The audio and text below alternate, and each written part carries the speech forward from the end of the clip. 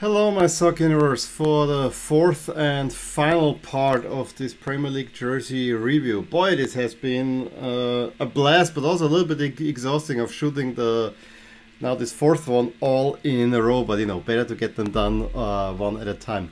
For this video I chose my first gifted jersey ever, this Wolves shirt from last season, which, sponsor aside, I actually really liked when I reviewed it, but the sponsor is the one thing that ugly sponsor. We will come back to that. Speaking of which, since this is kind of a yellowish color, I know it's old gold, but you know, kind of a yellowish color, I was actually thinking I have 4 yellow shirts associated with Premier League teams, kind of the same color, and I thought, can I do the entire review wearing only yellow? Turns out no. Because 2 teams are in the same video, but you know, maybe that's something for the next video. But yeah, so I have 4 different colors in each, or had 4 different colors in each of the videos. And also the other thing I need to say, it was kind of, you know, I changed around a whole lot, always trying to make it colorful in a way, and I think now I changed even more than before. In any case, enough of me babbling.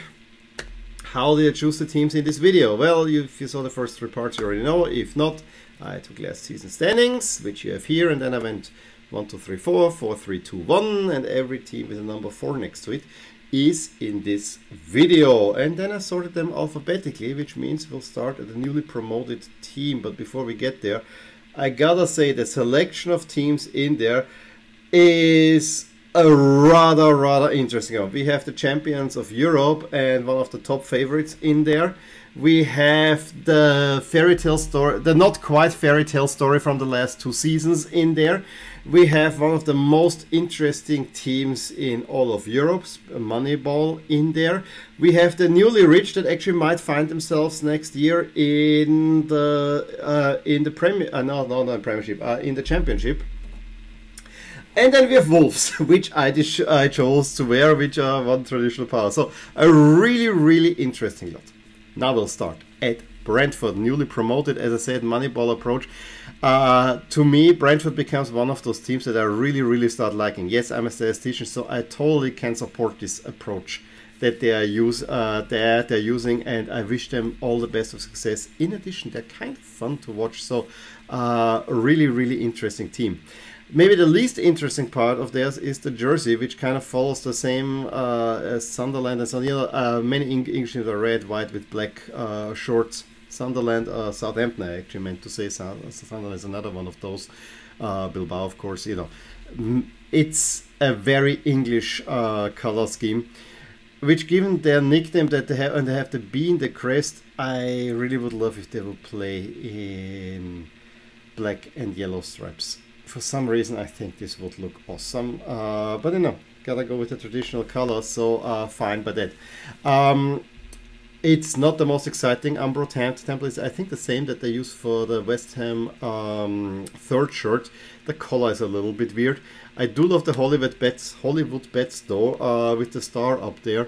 That looks actually quite nice. Not much wrong with it, but also not very exciting. You know where this is going. I think 6 stars. However, I would like to add Brentford just because I really start liking them. Gotta support fellow statisticians. Their away jersey, yeah, that's the yellow and black. This is the bees. However, it should be a little bit more striped. There is a weird, you know, Umbro diamond pattern in there. Not weird. It has an Umbro diamond pattern that makes it interesting. Other than that, it's a rather average shirt. This color crest, I wonder, couldn't we have the normal crest up there, and the B would stand out a little bit more and give it a little bit more to look at. So it's a little bit on the boring side, but you know, it makes sense in terms of club. So I'm gonna give this 5 stars. Yellow should always be the secondary color. And then we have this 3rd shirt, which I think would fit very well for West Ham.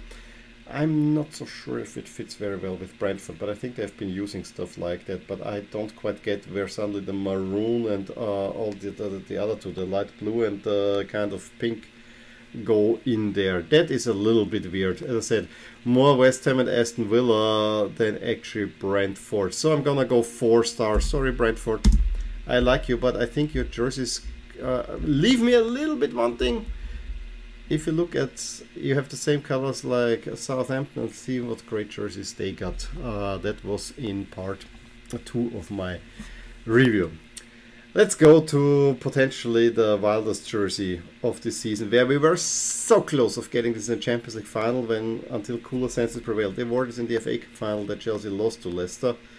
And I guess, I don't know whether they decided on purpose to go back to the old shirts then, or is it still the UEFA regulation that you can only wear one set of kits during the entire Champions League season. I really wish it's the second one, because this would mean we are not getting new shirts in a Champions League final.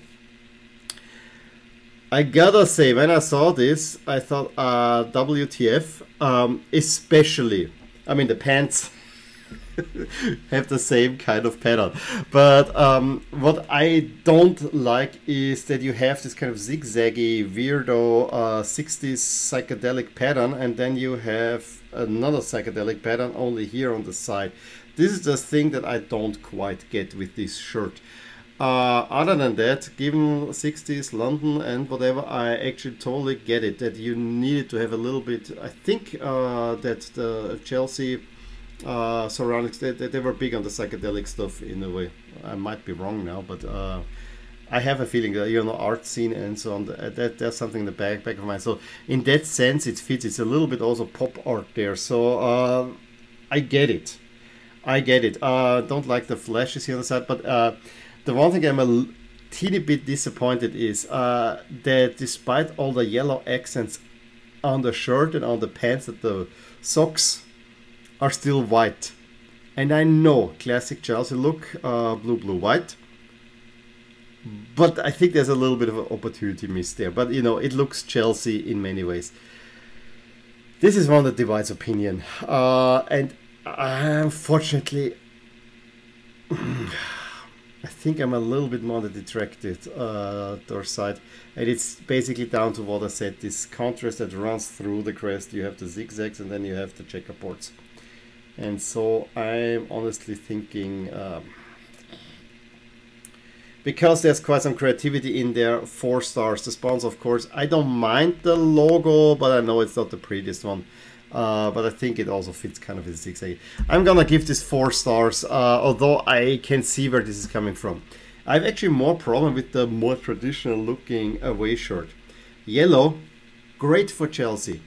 I love me a yellow Chelsea away shirt, but why black? Make this royal blue and you have something. It would be a wonderful, if this was royal blue and even with the full color crest, I think it would be a wonderful jersey. Probably the problem is that we have seen such a jersey so many times that, yeah, it doesn't really quite fit. But this bugs me, and it bugs me big time in many ways. Other than that, it's a really nicely crafted jersey, but I cannot go higher than 5, honestly. I know. A little bit harsh, but the black bugs me. This would be better for Wolves, but then the color would be off in many ways. But it doesn't look Chelsea to me. And in a similar way, I have a problem with the third shirt. You know, I like third shirt. You do something different. That's okay. But use at least as an accent one of the club's colors. Now Chelsea doesn't have many colors. It has only blue. So yeah, you go this darkish blue kind of stark thing with orange, which I think there was at least one third shirt in the 90s that had orange in there. So yeah, but then you use the same weird Liverpool pattern with the color patch on there. That blah. At least the dark blue, somewhat is Chelsea. Yeah, maybe not. I don't know. Overall, I cannot get really on board with the Chelsea shirts this season. I'm also gonna go because of the weird template. I'm also gonna go 4 stars here. Chelsea leaving me rather cold, and yeah, these are the potential outfits of the upcoming champions. So let's go to the team that beat them in the FA Cup final with Leicester. Who I have to say, rather standard Adidas fare. Yes, they still keep the gold in there, but I have to say the white color turns me off. I did have a white color last season, probably did have too, but it was a little bit better executed, although it was a template that I didn't like. I like a template better here, but somehow it doesn't really connect, and it's all the patterning. I think I would have liked it in a much, if this was a plain shirt, I think I could get more on board with it. Still, it looks good. I'm a little bit, I mean, a little bit more that there's no King Power on there, because I like the logo.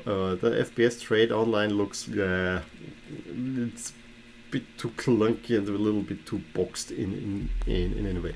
You know where we're going with this. Down the middle again. I'm gonna give this 6 stars because, you know, it's still very much Leicester. But then again, away jersey, why cannot just Leicester go with white? Why? They have really trouble with putting white. It's every year we have a different weird color. And then in addition, this pattern that looks kind of like this thick cloth in a way, but very white. Wide, not white. Very wide. Nah. No. 3 stars, and don't even give me a star on the 3rd jersey. Modern Adidas template in all colors that are non-Leicester. This might be the ugliest shirt out there. I mean, you cannot get me with gray, pink, black, and that is a Leicester shirt. And then you cannot even see the fox on the crest. I am sorry. While I'm very tempted to go 2, to believe I'm going 1 here. I really don't like this one. This is just awful. This is going in all the wrong directions. Which leaves us now with 2 of the same brand. Castore, which we didn't have, or Castore. I always want to say it in the Italian way, Castore, but probably it's Castore or Castore. You let me know how you... Castore, or Castore. Castore would be nice. I actually have to look up it. I guess this is a British brand. Newcastle, the newly rich guys, are now with Castore. And Castore tried to deliver a nice shirt with nice granted collar, black and white stripes. There's nothing offensive there. The only thing that's offensive on there is the sponsor and the fact that they use red. Again, red numbers when the front is blue. This is one of those things that is too stark of a contrast to me, and I cannot look past that one. But what the sponsor does, and many have seen this already, but if you haven't seen that, the sponsor together with the granted collar in white, which I think is a nice touch, creates a front number. There's a number 4 on there, which you cannot unsee. Once you've seen it, they decided to introduce a numbers in front, and every player gets the same number to confuse things further. I hope that with the new ownership, as controversial as they may be, but I do not want to see this sponsor ever on a Newcastle shirt again. It is ugly. And I have loads of respect. I mean, I've been to China, I have studied for a year, even Chinese. That's a long time ago. I barely can say anything anymore, but all I want to say is I have plenty of respect for China. But on a sponsor, you either go all Chinese letters or all Latin letters. You don't mix them up. And it's better Latin letters because they look a lot cleaner than Chinese letters. That is my big, and then you have them both and it looks weird. Gah! Ruins a shirt that actually has really a lot going for it. Maybe the weird is the ventilation holes, I think, on the back, that are white dots on the black stripe in a way. Totally ruins the shirt in many ways. And so a really pleasing overall shirt gets dragged down by that. I still want to give it 6 stars because I like what they're doing, but there's so much going wrong here. I cannot tell you. I actually absolutely love the away shirt in the blackish gray with kind of the sound wave in there and then golden accents, and even the white, although it's a lot of colors. This looks really nice. I think they have even matching goalkeeper kits with that. That is taking something completely new, slightly different, and it looks absolutely amazing. I love this shirt. I'm gonna go 9 here. Don't want to say much more because it really looks amazing. And then the 3rd jersey, I think the blue makes kind of sense because we had always a little bit blue in Newcastle, and it's even on the crest there. Also a nice geometrical pattern, although I don't know why it has to break just below the sponsor. And note how the sponsor on a non-striped jersey looks better. It's still, I think on the previous I didn't mind it at all. Here I mind it a little bit more. But yeah, I think it's interesting. But also, yeah, 5 stars. Let me not talk too much. And we are at the final.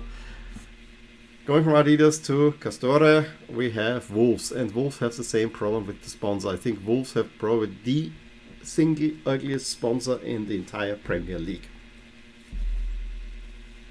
What is this? And I said already enough. I think if it's just the first logo, and funny thing is when I pulled the shirt on for the first time, the M, my kids say, "Ah, you have a McDonald's shirt." That's how bad this is. Other than that, take the sponsor out. Very clean, very nice looking Wolves shirt. I'm not sure about the black thingies here on the side. I'd rather would have all black side panels or leave it all in gold, but other than that, yeah. But the sponsor side, I think the shirt is neat. I'm gonna go now the same way as I went with Newcastle, but I'll drop it a step down because I think the Newcastle shirt has a little bit more, but you know. It's one below Newcastle, but it's overall good. The sponsor really drags this down. The away shirt, I think, tries a little bit too much with all this, you know, gray, black, then all the specs on there. To me, this is just a tad too much, and then ugly sponsors.